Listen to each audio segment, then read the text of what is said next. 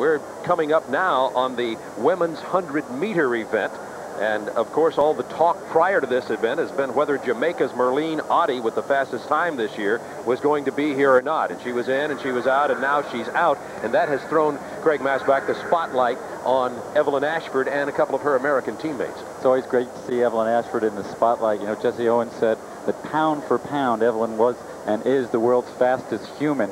She's a thin piece of muscle, is the way he described her. And Evelyn says she's going to keep running until she's 50 years old and wants to win a gold medal in 1992.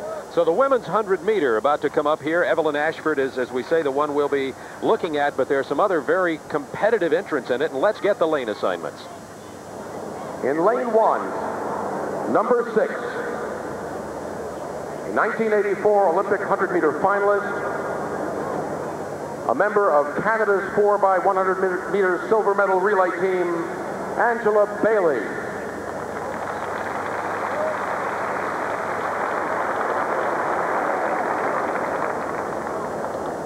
In lane 2, in 1989 and 1990 Soviet national champion, Irina Sergeyeva.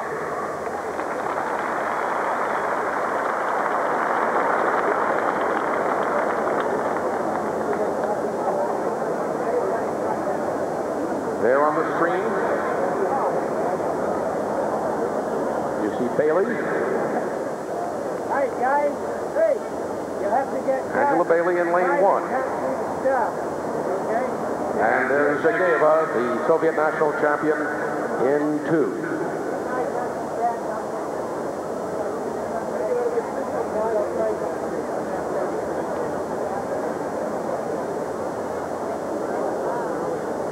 In lane 3, the World University Games 200 meters gold medalist, a member of the Soviet Union's bronze medal relay team at the Seoul Olympics, Galina Malchugina.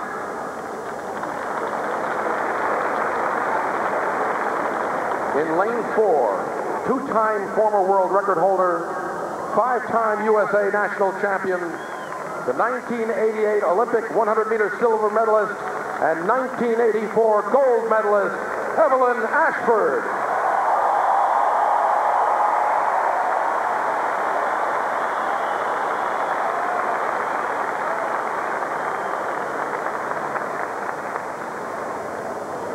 In lane 5, the 1989 Olympic Festival champion and World Cup winner,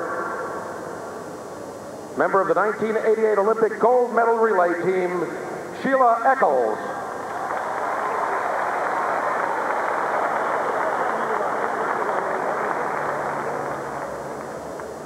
In lane 6, the NCAA indoor 55-meter and 200-meter champion from the University of Texas, runner-up in our national outdoor 100-meter championship, Carlette Guidry.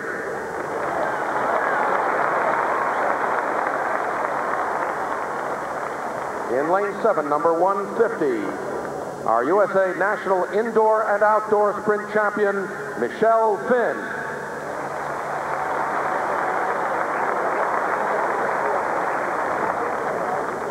And in lane 8, number 19, the Pan American Junior 100 and 200-meter champion, World Junior Championships 100 and 200-meter bronze medalist from Cuba, Liliana Allen.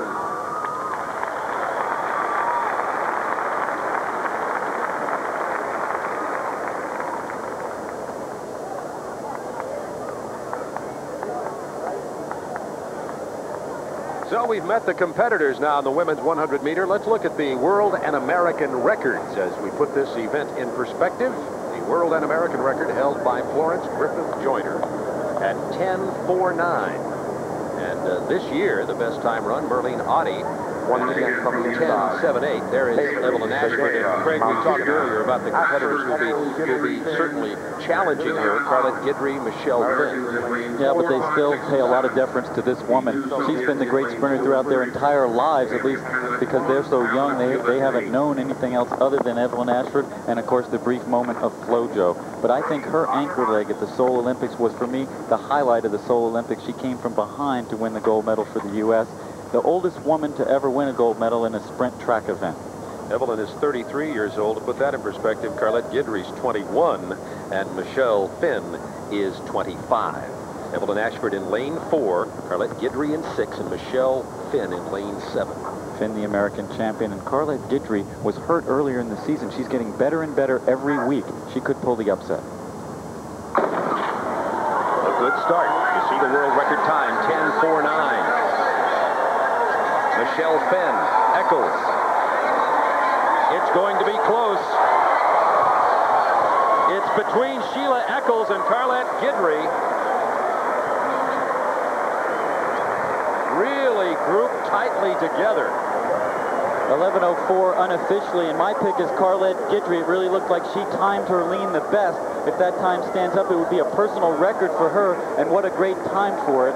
She's the woman who says the 200 meters is her special event, her favorite event, but with that kind of 100-meter speed, I think we're going to see her in this event for a long time to come. And interestingly, Sheila Echols was a late replacement for Merlene Ottey of Jamaica, who chose not to be here. There in the middle of the field, Echols really has the advantage at this point. See her in the middle, but just as they come up to the finish line, what a great lean there at the tape by Carlette Guidry. It's the torso that counts, not the foot, not any other part of the body. She was clearly there first. Carlette Guidry, 21 years old. We were talking about the young and the old, and once again, as in athletics over and over again, the young bumps the old out of the spotlight. So Evelyn Ashford does not finish in the top 3. Carlette Guidry is the winner from Austin, Texas, 5'7", 146 pounds. Well, you know, they have a new coach down there, Jane Frederick, the great heptathlete from the United States. She said, Frederick has helped me believe in myself. That's why I'm getting better and better. So Guidry wins the women's 100-meter. We'll be back to the Goodwill Games after this. Near photo finish is first, Sheila Echols second, and Michelle Finn finished third. An exciting race. The Soviets, by the way, Craig, got out to a very good start. They were very quick out of the blocks, but good starts are not what necessarily lead to good finishes in track and field. It's getting into a good running position. And these 3 women out ahead in the red, white, and blue, what a great relay team they're going to be part of as we come towards that later this week. Evelyn Ashford on the right, and there you see Carlette Guidry with the great lean. Carlette, so effective indoors in her college career at Texas. She was always hurt, always had problems outdoors. Now she's truly got things together, as that's part celebration and part lack of control after she leaned for that tape.